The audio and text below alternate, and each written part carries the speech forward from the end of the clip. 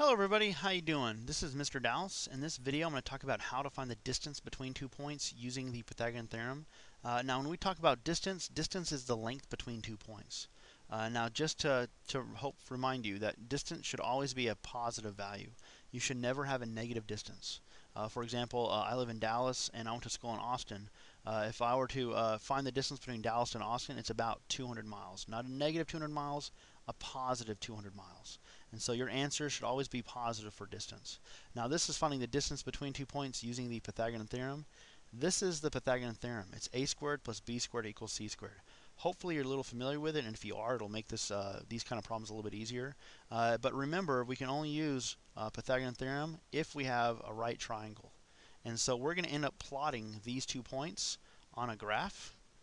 And then from that, we're going to make a right triangle, and from that, we're going to plug values into the Pythagorean Theorem to solve the problem.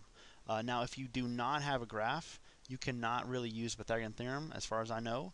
And so we'd have to default to use the distance formula, which is d equals the square root of x2 minus x1 squared plus y2 minus y1 squared.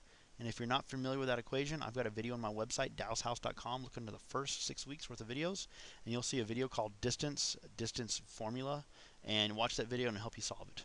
But we're going to have graphs in this on these example problems I'm going to do, and so we're going to be able to follow these 5 steps. And if we follow these 5 steps, we can find the distance between 2 points. And so let's jump into the first example. It says find the distance between, we have a -3, -2, and a 5, 8. And again, this is finding the distance using Pythagorean Theorem. So I'm going to look at the first step here. It says plot the coordinates for both points. I have a -3, -2. And so let's plot a -3, -2. And then we have a 5, 8. So 1, 2, 3, 4, 5, up 1, 2, 3, 4, 5, 6, 7, 8. And so my goal is to find the distance between these 2 points. And so to do that, we need to now connect the plotted points, and we're going to end up calling that side C. And so let's connect these 2 points. Hopefully I do a straight line here, not too bad. I'm going to call this C, and this C is going to be this C in the equation. And so we're slowly building something up to use in this equation. Now we're going to create a right triangle. Now I could either go straight up and over to create a right triangle, or I could go across and then up. Either way, we're going to get a right triangle, and we're going to get the same numbers. And so you can go either direction here. You're going to get the same answer for the problem. And so I happen to like to go up and over, so I'm going to go up from here. Now I'm going to go up until I am at the same height as this point right here. So I went up here, and then from there I'm going to go straight over. And if we look, these 2 sides here that I have in blue and green end up making a right angle.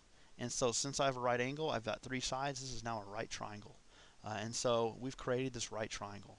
Now count the lengths of the 2 legs, A and B. When I'm talking about the 2 legs, this side here that's in red is the hypotenuse. It's the longest side on the right triangle.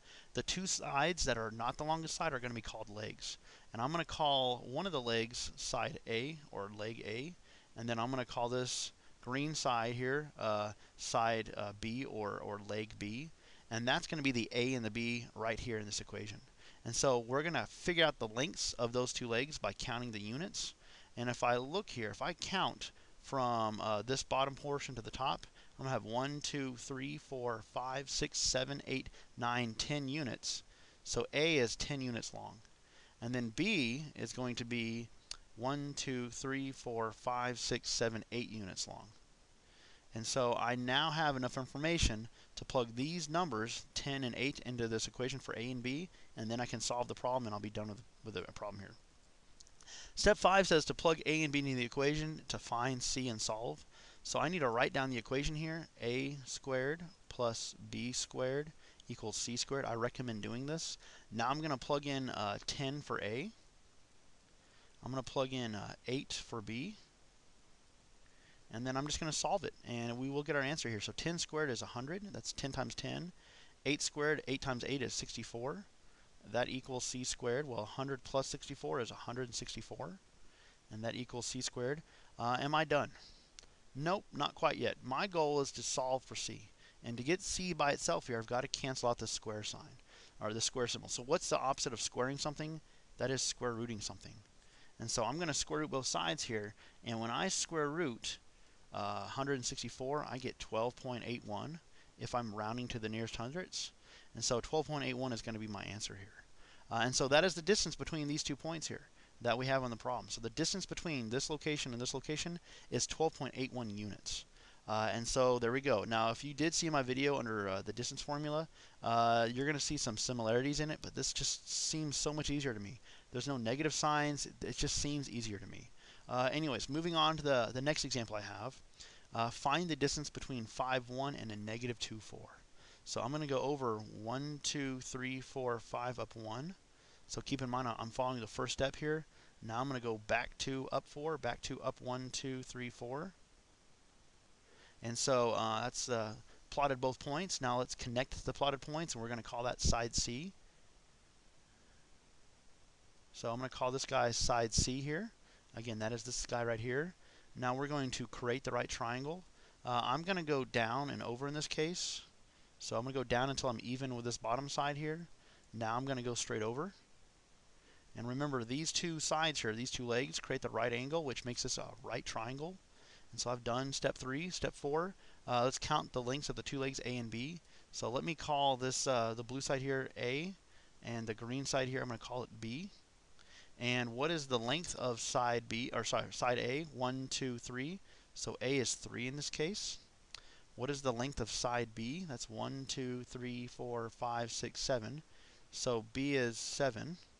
And then I'm going to plug these two numbers into the equation here, and I'm going to solve for C. And so remember, I'm going to write down the equation A squared plus B squared equals C squared. I don't have that on the steps, but I probably should have. A is 3 in this case. B is 7 in this case. And let's keep solving. 3 squared is 9. 7 squared is 49. That equals C squared. 9 plus 49 gives me 58. And that equals C squared. Now, if I square root both sides, that will get me C by itself. What is the square root of 58? It's 7.62. And that is the distance between these two locations here. And so if you did see my video under the distance formula, you will see that on these two examples, I have the same coordinates. And so if you look at that video, I solved the same problem using the same coordinates here. Using the distance formula, I still ended up with the same answer of 7.62. And on the first example, I still use these same coordinates, and I get the same answer right here using the Pythagorean Theorem. And so ultimately, what I want you to understand is if you find the distance between 2 points, you can either use the distance formula or the Pythagorean Theorem. And hopefully this helps you understand how to find the distance between 2 points. Hope you have a good day, and talk to you later. Bye-bye.